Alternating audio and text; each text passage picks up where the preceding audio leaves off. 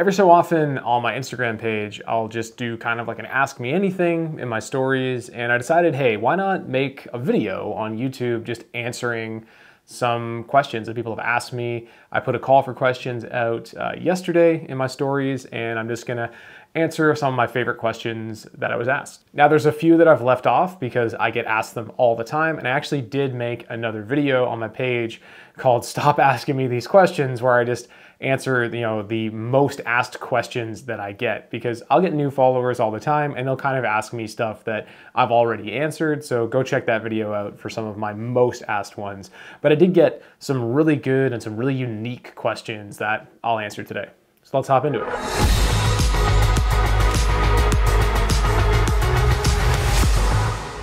So the first question has to do with storage and how do I not run out of space when I'm on the road? Well, the key is to always make sure you have enough space to store all of your video for the duration of that trip. I tend to rely on solid state drives. They're great to edit off of because they're super fast. They're also crazy fast when transferring footage to. So I'll use these when I'm at the racetrack, and then every night when I get back to the hotel, I'll back everything up to one of these just regular everyday external hard drives. I'll usually bring either a 2 or a 5 terabyte depending on how much I'm going to be shooting that weekend. I buy so many of these drives that I'm actually at the point where I'm buying these wholesale now, which is insane. Building on that storage question, somebody also asked, how am I backing everything up? Well, for the longest time, I was just using a fireproof safe with all kinds of hard drives in it. But that gets to be absolutely ridiculous. Hard drives do fail over time, and you're spending so much money on hard drives. Also, everything's just on a different drive. So if you want to pull from things and make a video, like my 2023 recap video took forever because I had to look through all these different hard drives to find the footage that I needed. But for 2024, I finally decided to build a network attached storage device. Now, this is kind of just like a big hard drive made up of smaller hard drives. It'll have about 80 terabytes worth of space that I can store everything on. You plug it in via a network cable rather than a USB, and it's super fast. You've got all of your footage in one spot. You just edit off of it. You can even plug this into your home network, and you can access it when you're on the road, kind of like your own Dropbox. Now, speaking of Dropbox, I know a lot of people will say, what, do you have a cloud storage as well? I do have Dropbox just for sharing files with clients. Unfortunately, if you want to store big video files on a cloud, you're going to be spending thousands and thousands of dollars a year because cloud space is just not as cheap as it used to be. If you're on one of those like legacy unlimited Google Drives, never get rid of it because there's no such thing as an unlimited cloud anymore. They do get advertised as unlimited, but make sure you read the fine print because we bought the unlimited Dropbox. I shared it with some other friends. It was really expensive, and after about 5 or 6 months, they capped us and refused to add any more space. So unlimited is not always unlimited. My favorite monopod or tripod, this is a good one because I don't often use a monopod or a tripod anymore. I tend to be handheld shooting a lot. Now I'd hold it up for you, but it's obviously got the camera on it right now, but I use Manfrotto fluid head system. A fluid head is very important if you want to get smooth panning or smooth tilting. They're obviously more expensive than a non-fluid head, but invest some money and get a proper tripod head if you want to have those smooth motions. And then for the sticks, I just use some carbon fiber sticks from Manfrotto. They were expensive, but it's because they're super lightweight compared to, aluminum sticks. So when they're in my check bag, they save me a couple pounds, and that is just super important to me. So it was worth the cost. I was on the fence about buying carbon fiber sticks for a long time because they were expensive, but then my decision was made for me when my original tripod got stolen at Le Mans this year. So I needed to buy some new ones anyway. And then with monopods, I only really use a monopod when I'm shooting at an oval track where you're not allowed to have tripods, or at like a street circuit. But even then, I tend to just shoot handheld. I was using an iFootage monopod, and I'll leave a link for that in the description below as well. So we talked about tripods and monopods. Now let's talk about shooting handheld. And I do get this question a lot, and of course got it again for this video, is how do I keep my footage stable when I'm shooting handheld? And there's some different strategies for that. One thing is by adding some weight to your rig. If you just add some weight to your handheld rig, it's going to definitely help you keep it stable. And with weight comes balance. Right now, my FX6, I've noticed my rig is a little unbalanced. It tends to hang more to one side in my hand, and I have to compensate for that. So going into this year, I'm gonna figure out how I can sort of make it perfectly balanced so it's easier to hold in my hand. But the biggest way to get that stabilized footage handheld is to just practice being stable. I know that sounds crazy, and everyone hates when like The answer is just you need to practice more because everybody wants a hack. And I know someone's saying, well, what about gyro stabilization in post? If you want to try with gyros, go for that. It's not something I'm really interested in doing. I want to just get realistic shots in camera without having to do a bunch of post stabilization. But the one thing that I always like to preach is that it's okay to have some shake in your image. Not everything needs to be buttery smooth. This of course depends on the project that you're delivering and what you're going for. But for me, like when I'm shooting an up close action pit stop sequence, I want the viewer to feel like they're there, like they're part of the pit crew. And if everything is buttery smooth and perfect, it's not gonna feel that way. Like if you watch the beach scene from Saving Private Ryan, or you watch, the battle scene in Children of Men, you feel like you're there because the camera is moving around as you would move, just like you're looking, directly through your eyes. And I love how that looks on camera, and it just, again, adds so much realism. So yeah, don't be afraid of some shake. So next up is a question about manual versus autofocus. And I'm gonna be a little preachy here, but again, this is kind of a YouTuber thing and a YouTube videographer thing where everyone is obsessed with autofocus and talking about the next great autofocus. And autofocus is a great tool that can really help you do your job, whether you're tracking someone on a gimbal or using the eye focus tracking like I am to shoot this video. It is incredible how much autofocus has helped us do our jobs by having one less thing that we need to worry about. Rather than pulling focus, we can worry about what framing we're doing because we can trust that autofocus. But there's going to be scenarios in which you can't use autofocus. For myself, I think I probably use 60-40 or even 70-30 in favor of autofocus. Having autofocus to shoot trackside is a massive help because again, like I said, it's just one less thing I need to worry about. But being able to manually pull focus is an integral part of being a videographer and operating a camera. And I just see too many younger people that haven't practiced that skill. I was even working with another, great accomplished videographer who straight up told me that they never use manual focus, that they really struggle when they have to because they've relied on autofocus for so long. You might be in a scenario where your autofocus, breaks or isn't working properly, and you can't just go to your client at the end and give them a bunch of blurry footage and say, oh, my autofocus broke. There's also all kinds of specialty shots you can only get while manual focusing, like shooting through, different types of fencing or doing a panning shot through the trees like I absolutely love. You have to manually focus those because you just cannot achieve them with autofocus. So again, while autofocus is an incredible achievement, in terms of camera technology and how much it's helped us, make sure you're always practicing your manual focus because it's an incredible skill to have. Sticking with camera equipment, next up is, do you think it's important to have new camera equipment to be able to create videos? Now, I've always harped on this on TikTok and different, social medias, that it's not really about the gear. It's more about the individual. I can give, an absolute beginner a ARRI Alexa, and are they going to make an incredible video? Probably not. But if I give, a very accomplished cinematographer a Canon T3i, they're probably gonna make me a pretty decent film at the end of the day. Obviously, like I said, with the autofocus, having a newer camera with newer features can definitely make your job a lot easier. It can make the image quality better, it can make low light shooting better, and these are all great tools to help us do our jobs better. But at the end of the day, the most important thing is your vision and what you want to create. Now, buying new camera equipment can get you more excited about filmmaking because you want to use your new camera, or it's easier to use or has features that you like. It's the same as like getting a new guitar. Like you might not like the guitar you have, so you don't practice often. You get a new one that you really like, you want to practice more. Same is true with camera equipment. But at the end of the day, having that new camera with all this new bells and whistles, it's not going to immediately make you better at composition or better at storytelling, right? And those are what's really important when it comes to making a compelling video piece. This is a great question, and I'm gonna go with this 2019 MacBook Pro. And the reason for that is because this just unfortunately was a very poor attempt at a professional laptop by Apple. It overheated constantly. The fans would run even when you were just like watching Netflix on it. It got incredibly hot to the point where you couldn't even have it sit in your lap. It would pretty much burn you.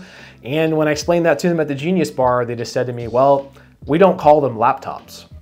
I spent hours on the phone with Apple support and they told me, nope, it's acting how it should. And I'm like, this is impossible. Like I was at the point where I'd be in the media center and people would be turning around to look at me because they'd hear my fans running.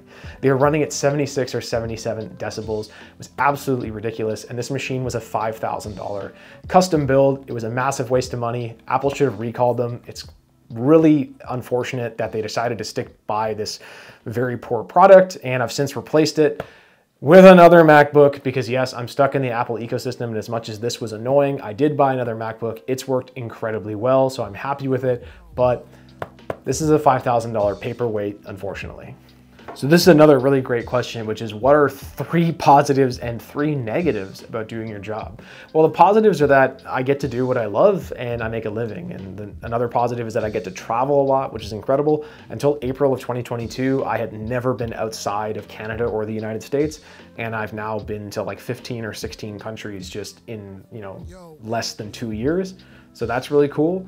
And then third, I would say that I get to be around some amazing people and I've met some of my best friends doing this job. And then some negatives are that, I'm a freelancer, so I have to do all of my own, booking of travel, my own accounting, all of those kind of things. And those are all things that I don't really enjoy doing. The second negative is that this is not a guarantee.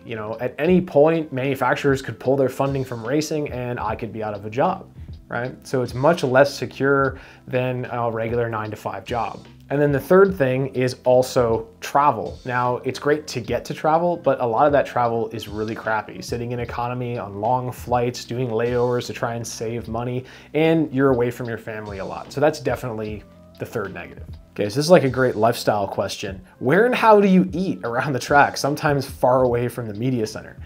Right, so some tracks feed us and some don't. So a lot of the time at the European races, there's nothing. The media will get nothing. Sometimes the media center doesn't even have like a coffee machine, but sometimes we'll have bottled water or they'll have, a water fountain you can fill up your water at. You can see some of my media center reviews that I've done over on my TikTok page. Now at racetracks in Canada and the US, at least for bigger events like IMSA and IndyCar and NASCAR, they'll tend to feed the media at least 1 meal, if not 2 meals a day. Sometimes I'll have some things out for breakfast and pastries, and if we have a later session, usually they'll provide us some sort of dinner. Now this can range from just like some pizzas to a fully catered menu. Does not matter to me, it's free, so I'm gonna eat it and it's provided and I'm very thankful. But when I'm out trackside, I'll usually have just like a Cliff Bar in my pocket or some trail mix, some sort of snacks, right? Peanut butter crackers, something like that.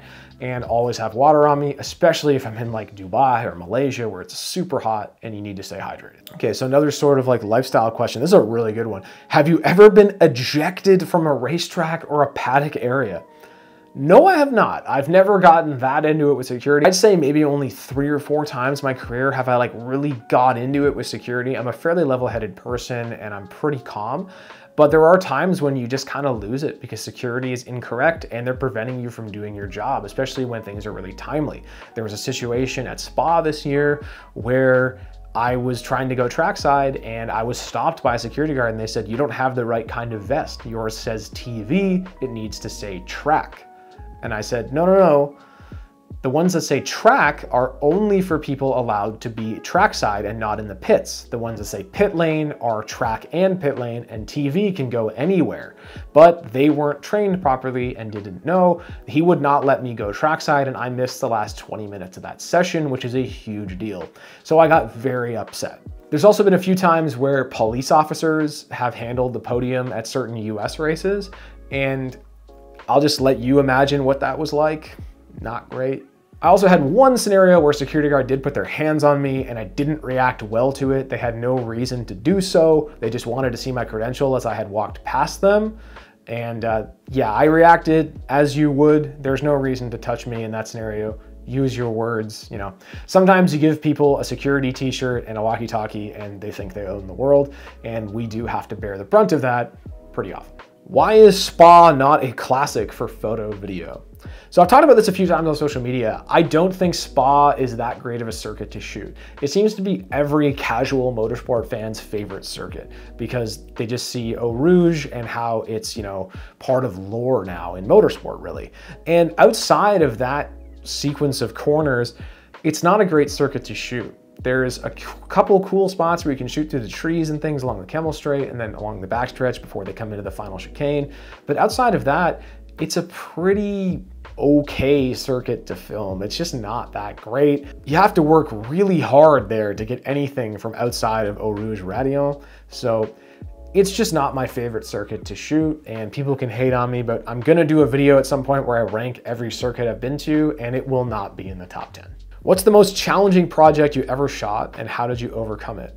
That's a good question. So I'm trying to think what the most challenging was. I'd say probably just the 24 Hours of Le Mans this year, and it was multiple projects, obviously for different clients, but it was just a lot of work and not a lot of time. There was so much leading up and late sessions and extra things and a bunch of things that happened, like a credentials not scanning properly and just things that you don't plan for that are outside of your control that affect you, but it's all about how you react to those things and overcome them. You know, like, yeah, it's annoying, our credentials weren't working properly, so I just took the time and went and got that taken care of and didn't get furious about it, because I try not to spend energy like getting upset about things, because, you know, we need that time and that energy for more important things. So yeah, it was a tough event. I talked a little bit about it in my 2023 recap, but it was a tough event, but you know, we got through it and we made some stuff that I'm really happy with. So when you hire help for a race, what do you look for? Now, that's a great question. So when I'm gonna hire help for a race, the first things I look for is really personality. What is a person like? And what do I think they can handle? Are they gonna be able to handle working a 24-hour race? Are they going to be okay with late nights and early mornings? You know, are they gonna complain? Are they gonna, you know, bitch and whine about it? Or, you know, is that just gonna be par for the course and they're cool with it? And the second is looking at their portfolio, right? What have they done in the past? You know, what's their editing like? How quickly can they get a project done? Because speed is very important in what we're doing, working for multiple clients and getting people daily things. People want an edit, you know, at the end of the day. Are they gonna be fast enough to get that done? Are they decisive? If someone is very indecisive or very concerned that something's not good enough, you know, that's gonna affect their speed in getting a project done. So they need to have confidence and decisiveness for me to really want to work with them. And the third thing is value for money. Are they gonna provide me what I expect for the amount of money they want me to pay them, right? It's the same thing when clients hire me. I need to provide good value for money or they're not gonna hire me. So I think I'm gonna end off on this question, which is, you know, just how do you get past, you know, a creative block? Now this happens to all of us, right? We're gonna have times where we just don't have any creativity left. By the end of 2023, I was completely dead. I'd worked too many events and I was really struggling to come up with any new ideas. And I was just harping on a lot of my old stuff. You know, I was just falling back on my like lazy older techniques that I'm used to doing and not trying anything new. And that's just because I was tired and didn't have much energy left. Some of the strategies that I use though to get past this is, again, take time away. That's a big thing. Don't work too many races like I did. You know, I've made a promise to myself, I'm gonna do a little bit less and I'm gonna take some time between events to really just, you know, recharge and walk away and not look at cameras and just rest. Another thing I'll do during like long edits is I'll just get up and walk away for a few hours. You know, get up, go for a walk. Some of the best thinking you'll ever do is while you're out for a walk. You know, just get away from your computer, go for a stroll around the block and just try to recharge. The third thing I'll do is just try to find inspiration and, you know, get new ideas. And I do a lot of that by viewing, you know, films and content from outside of my niche. Don't just watch a lot of motorsport content. Watch other things, watch, you know, dramas, watch comedies, things where the filmmaking techniques can really inspire you to try something new. You know, I can draw a lot of inspiration from, you know, just TV series and films that I watch, and that really helps me get past some of those creative blocks. Well, there you have it, just some quick questions from my Instagram story. Thanks so much to everyone that sent questions in. I did black everyone's name out to keep everyone anonymous, so we don't know who asked which question, but again, thank you so much for sending those in. This is my first YouTube video of 2024. It's gonna be a big year. I'm hoping to post, you know, at least once every 2 weeks, if not a bit more often, so stay locked to my YouTube page here, hit the notification bell so you don't miss any uploads, and I'm really looking forward to bringing you folks more content from behind the scenes of my job as a motorsport videographer. Be sure to leave some comments down below and some ideas you have or things that you'd like to see, you know. Hey Mark, can you do a tour of the paddock here? Hey Mark, can you do a tour of the media center? You know, let me know, leave those comments below and I'll try and put that content together for you. Well, one more thing before I go, if you like this incredible Icon LD snapback hat or this cool like throwback retro lockdown shirt that's definitely not inspired by Marlboro, yeah, if you want to get one of those, you can go to lockdownbrand.com, use my code MARK10, you'll get 10% off and I will get a very small commission. It's win-win. I'll leave links and all that down in the description below. But again, there's also links to, you know, all my equipment that I use down in the description below. So you can check out any of that. Any equipment I talked about in this video is also linked below. My socials link below. There's all kinds of links below. But again, thanks so much for sending in those questions and for subscribing to my YouTube channel here and following my journey. I really appreciate each and every one of you, and we'll see you in the next one.